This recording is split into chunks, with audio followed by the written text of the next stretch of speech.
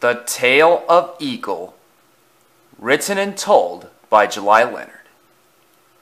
After Alagridi was sent away back to the mainland by ship, the fat director had decided to bring in another tender engine. His name was Eagle.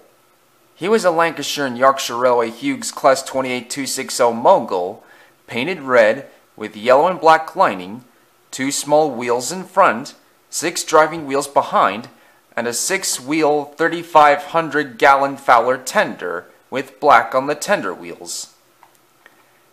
He was mainly a mixed traffic engine who seemed to be a friendly sort to the other engines and help them out when needed.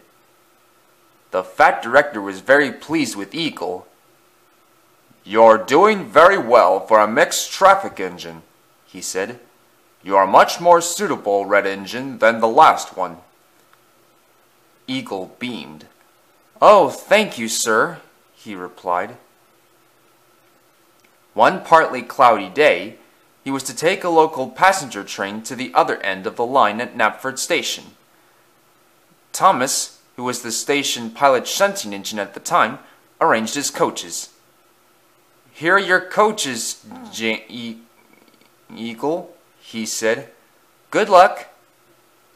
"Thank you, Thomas," came the reply.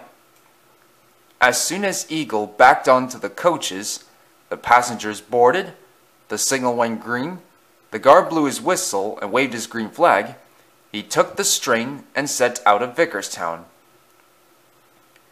He was soon enjoying himself flying along the line. "Ah, yes, what a life," he complimented. Eventually they reached Knapford. Eagle turned around on the turntable at Tidmouth, and they started back.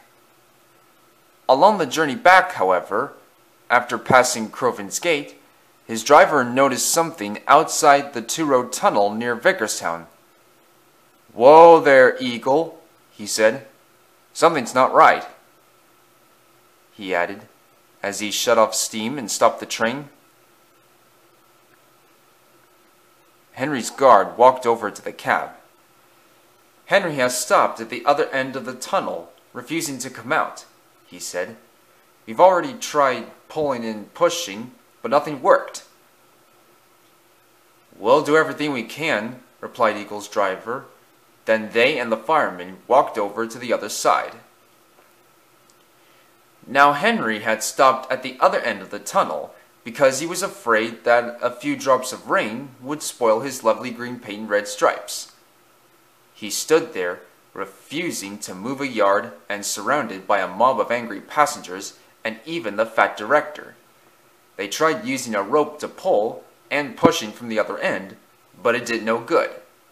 The 2 drivers, firemen, and guards even argued with him.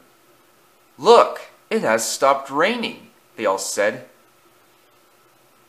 "Yes, but it will begin again soon," said Henry. "And what will become of my green paint and red stripes then?"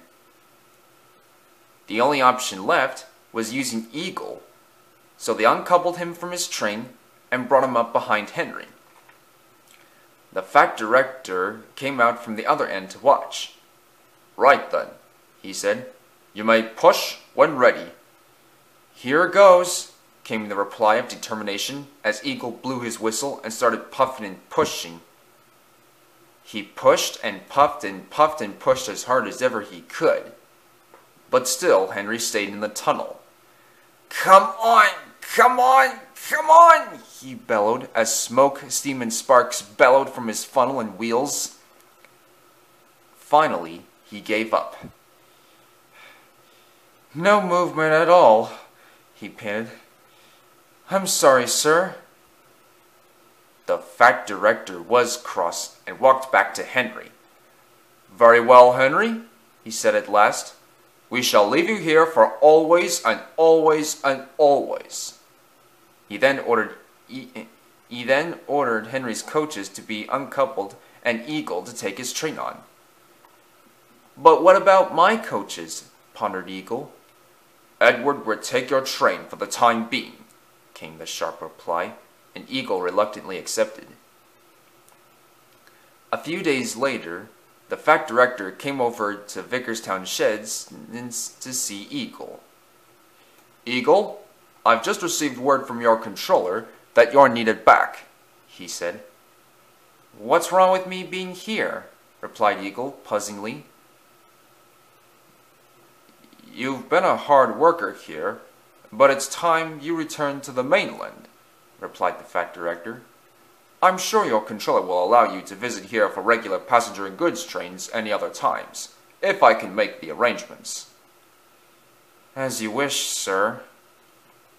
Eagle trundled sadly away. In the meanwhile, the Fact Director made arrangements with Eagle's controller on the phone about Eagle visiting his railway again for regular passengers and goods, and it was approved. Eagle would sometimes visit the Northwestern Railway for regular mixed traffic work, and he and Edward would stand up to the bigger engines for Thomas. And we can only hope that Eagle had always helped the other engines when in need, to be really useful. Don't you?